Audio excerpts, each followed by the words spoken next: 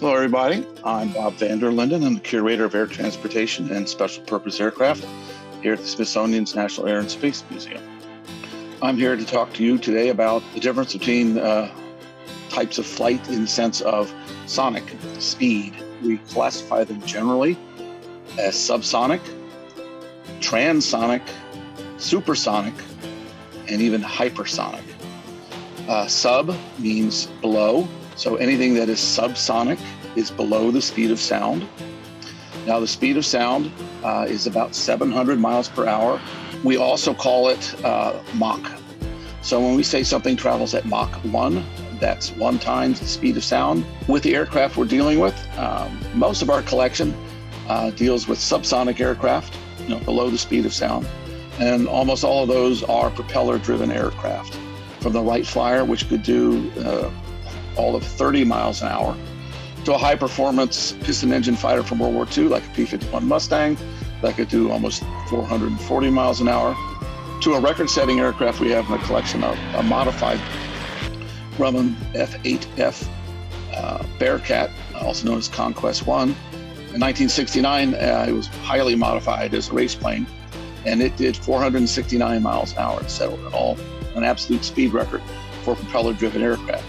But 469, 470 miles an hour is about as fast as you can go, certainly with propeller-driven aircraft. Now, during World War II, many fighters in combat went into prolonged dives during combat, and they exceeded the aircraft speed that they were designed for. They were reaching 500, 550 miles an hour, and even a little faster. So they were entering what's called a transonic region. That's trans means across, the difference between subsonic and supersonic.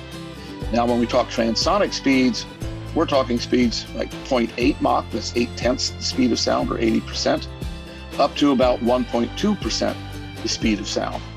So the NACA and the U.S. Air Force got together and commissioned the Bell Aircraft Company to build an experimental aircraft, the X-1, Experimental 1. It's America's first experimental aircraft. It was rocket-powered.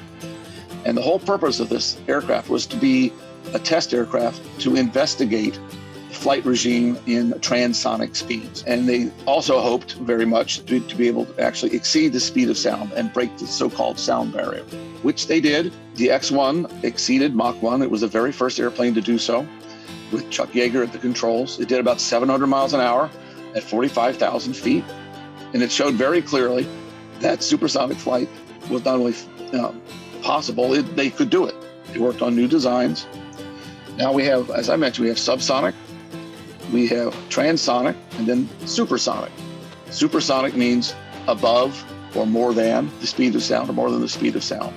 Most modern jet fighters in the militaries around the world are supersonic. They usually go about as fast as Mach 2, sometimes Mach 2.5.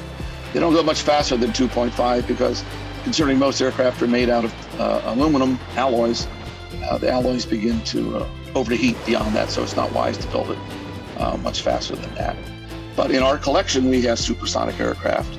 We have the F-104, we have an F-4 Phantom, we have a MiG-21, F-105, F-100, and of course, the prize of all, in terms of that, is the SR-71 built by Lockheed Blackbird, which could cruise at Mach 3.2. That's 3.2 times the speed of sound.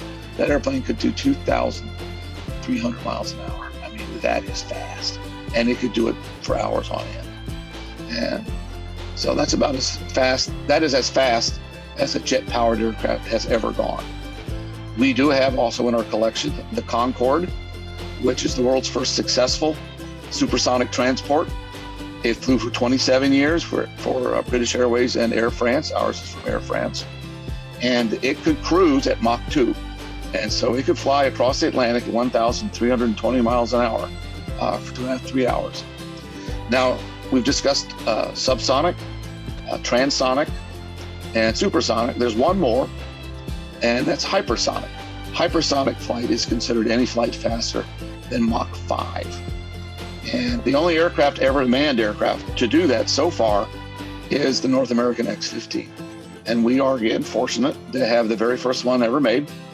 And it It flew in between 1959 and 1967.